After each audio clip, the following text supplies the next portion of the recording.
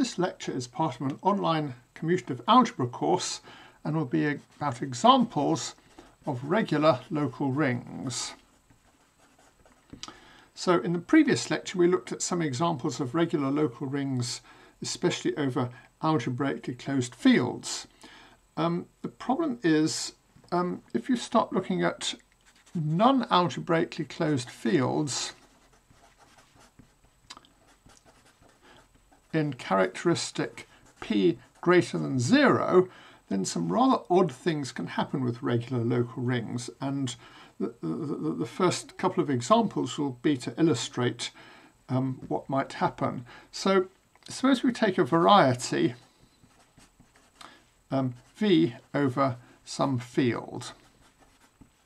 So we generally then its coordinate ring will be the ring of polynomials over the field in n variables, quotiented out by some ideal. And then we can localize at some point. Well, if you're working over an algebraically closed field, a point is just going to be point x1 up to xn in k to the n. However, if the field isn't algebraically closed, the points can be a bit more general than this, so a point here will correspond to a maximal ideal. And we can take the local ring at this point and we ask the following problem. If the local rings at the points are regular, is the same true over the algebraic closure k bar? So in this case, instead of taking the ring of polynomials over k, we take the ring of polynomials over the algebraic closure in n variables, and again quotient out by the ideal I. So if all these local rings are regular, are these ones? Well, in characteristic P, this isn't actually true, and this was discovered, I think, by Zariski. And when Zariski came up with this example, everybody got a little bit confused by it at first. So an example might be something like this. Let's take the curve x to the p plus y to the p equals a. Here we're working over a field k of characteristic p greater than 0, and a is not the pth power. So in particular the field can't be algebraically closed. Then this has a maximal ideal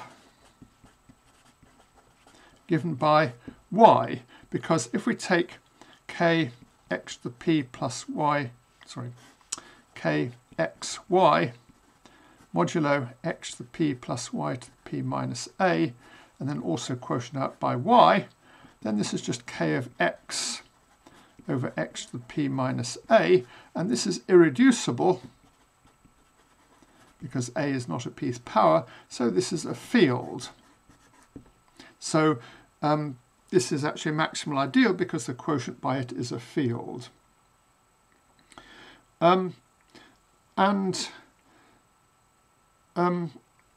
The local ring has dimension 1, so if we localize at y, this local ring has dimension 1, and the maximal ideal y is generated by one element, so the ring is regular.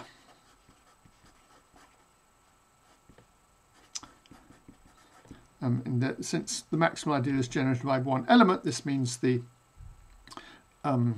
cotangent space is also one-dimensional. Over this non-algebraically closed field, we've got a maximal ideal that gives us a regular local ring. Now let's look at what happens over the algebraic closure k bar. Well, in this case, the curve becomes k bar x, y over x to the p plus y to the p minus a.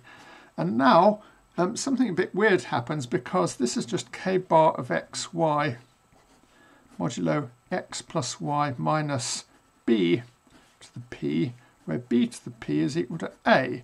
So it not only becomes, this not only factorizes, but this ring has nilpotent elements in it.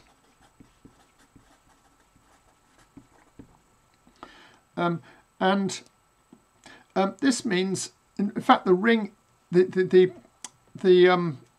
it's not really a variety anymore, but the ring is non-regular at every maximal ideal. So something has gone very badly wrong with our notion of regularity being non-singular. We've got some variety over a non-algebraically closed field that's regular at every point, and when we move to the algebraically closed field, something goes completely horribly wrong. We start getting nilpotent elements all over the place and so on. Actually, to see what's going on, it's easier to simplify it a bit and look at the naught-dimensional case. So instead of looking at the variety x to the p plus y to the p equals a, let's just look at the variety x to the p minus a equals 0. So this is just naught-dimensional. So making everything naught-dimensional makes it a lot easier. Of course, we're saying a is not power of p for p in k.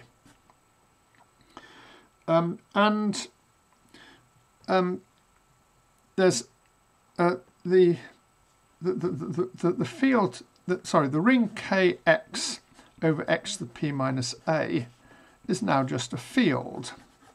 So it's only got one maximal ideal, which is 0, and the local ring at that point is this field, and it's certainly regular.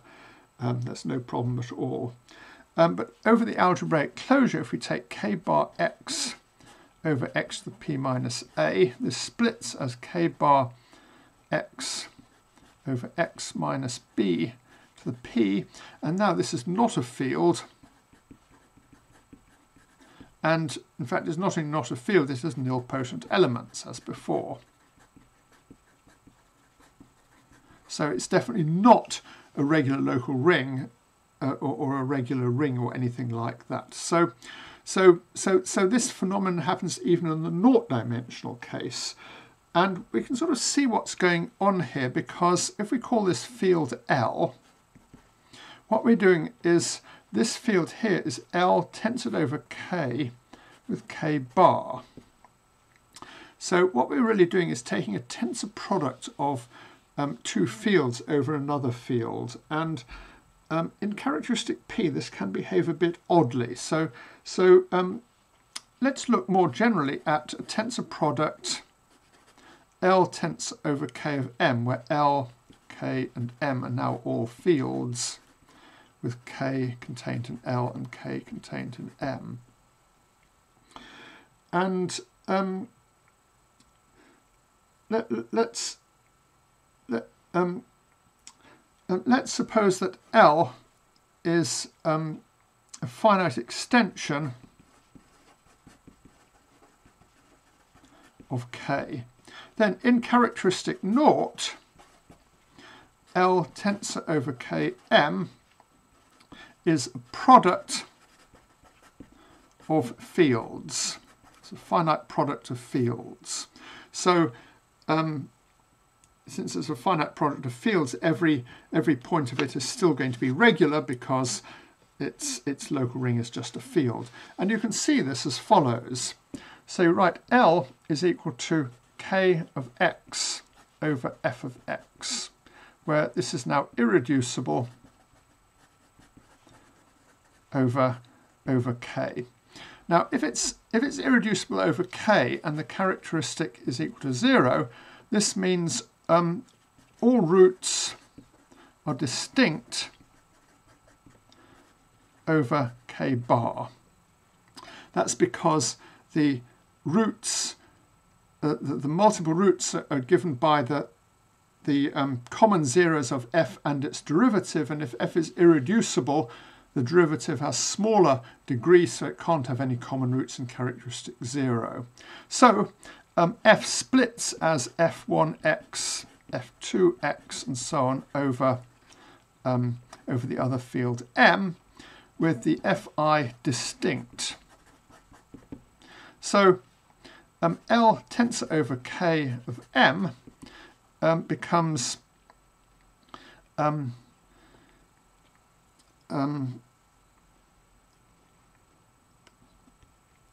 product m of x over f1 of x times m of x over f2 of x, and so on, by the Chinese remainder theorem, where these are all fields.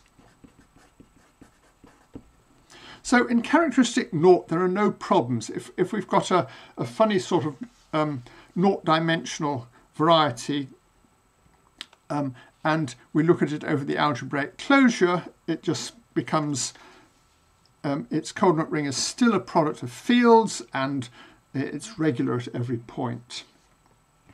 In characteristic P, things can become much stranger.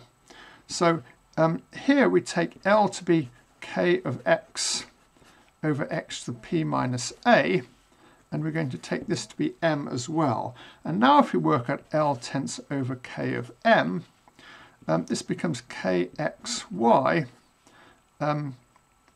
modulo x to the p minus a, y to the p minus a. And this is not a product of fields. The proof that it's a product of fields in characteristic naught breaks down because x to the p minus a can now have multiple roots over the algebraic closure. In fact, its derivative is identically 0.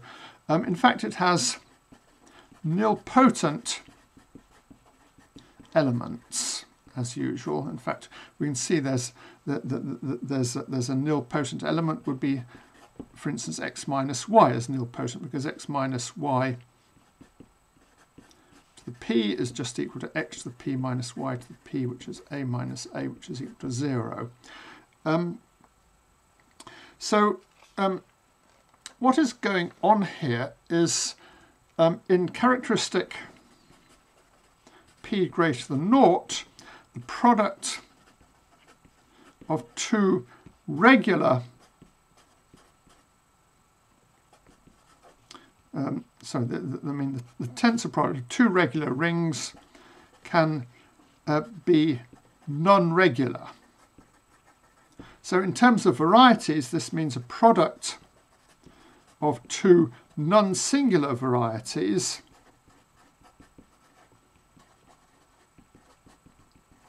can be singular, if by singular you mean the local rings are not regular.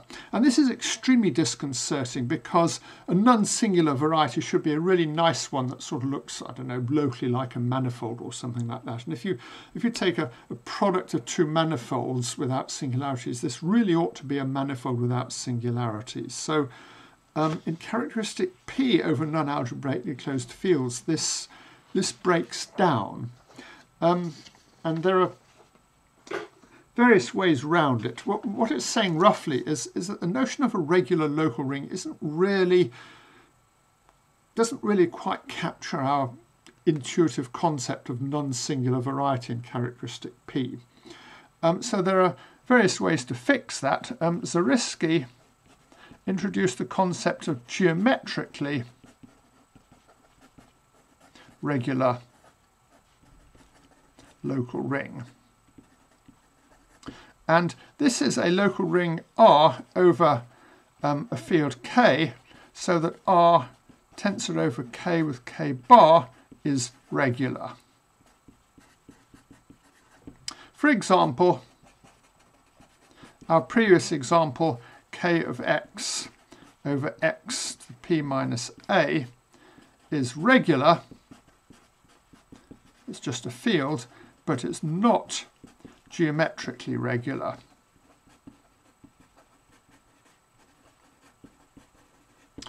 and geometrically regular rings behave rather better than regular rings if you're working with in characteristic P over non-algebraically closed fields. There's actually a closely related concept called smoothness,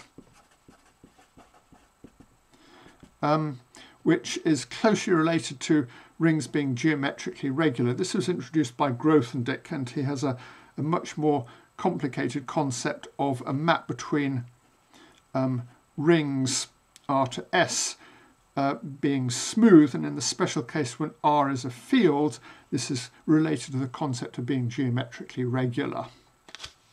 Anyway, I won't be discussing smoothness in this particular course. The other example I wanted to cover in this lecture of regular local rings was the example where you take z of root minus 3.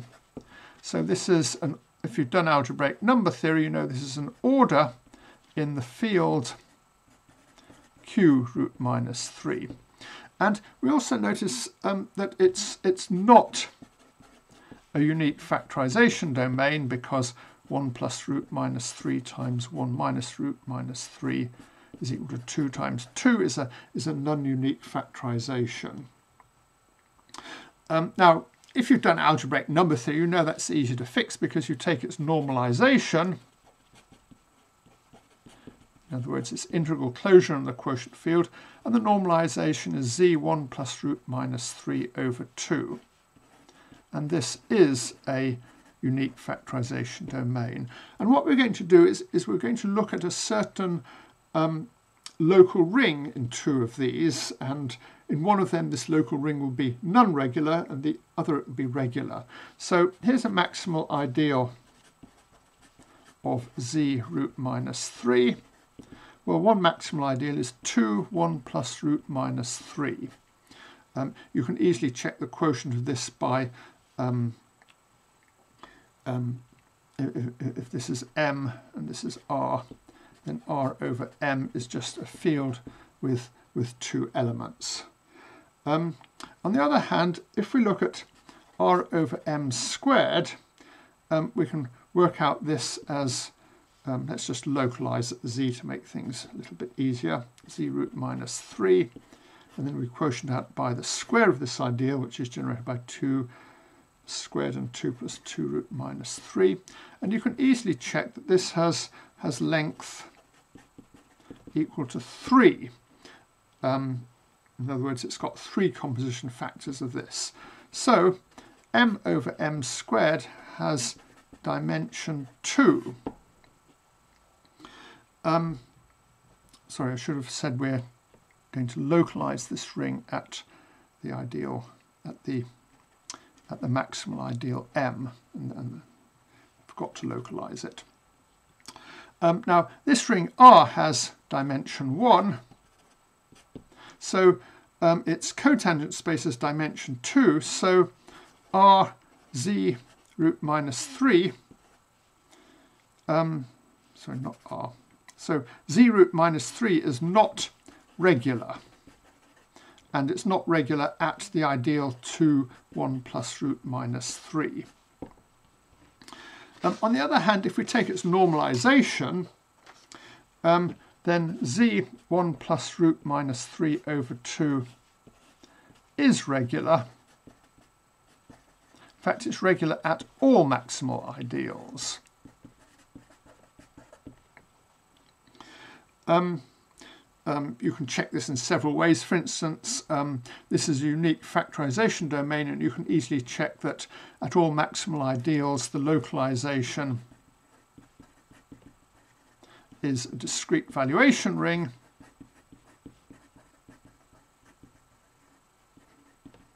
and discrete valuation rings are certainly regular because they're one-dimensional, and not only the maximal ideal, but in fact all ideals are generated by one element. So what we have is we have two rings here. We've got the ring z root minus 3, and it's contained in the ring z 1 plus root minus 3 over 2. And this is not regular, whereas this ring is regular. And in algebraic number theory, you need to do a very similar thing for any order of an algebraic number field. You really want the ring to be regular, and to do that you do what is known as taking its normalization, in other words just taking the integral closure of the ring in its quotient field. And geometrically what this corresponds to is sort of making all the points of its spectrum regular, or you can think of this informally as making them non-singular. By the way, there's one slightly disconcerting pitfall here. Suppose we take the ideal 2 in this ring here. Now this is a prime ideal. In fact, you can easily check that z1 plus root minus 3 over 2 modulo the ideal 2 is just the field with 4 elements, so it's a maximal ideal. On the other hand, if you take the ideal 2 in this ring here, it's not prime. In fact, you can check the quotient of this is just a sum of 2 fields of order 2. And we seem to have a slight paradox, because the inverse image of a prime ideal should be prime. But if you take the ideal 2 here, the corresponding ideal 2 here isn't prime. Well, what's going on? Well, this is a sort of subtle trap, because the ideal 2, is not the inverse image of the prime ideal 2 in this ring here. It's a sort of easy mistake to make. If you take a set of generators for a prime ideal, the inverse image prime ideal need not be generated by the inverse image of all the generators, which is kind of obvious when you state it, but it's a sort of easy trap to make. The inverse image of the prime ideal 2 is in fact the ideal generated by 2 and 1 plus root minus 3 that we had earlier. Okay, that's enough about regular local rings. The next lecture will be about Cohen-Macaulay local rings, which is about the mildest condition you can put on a local ring which makes them behave reasonably.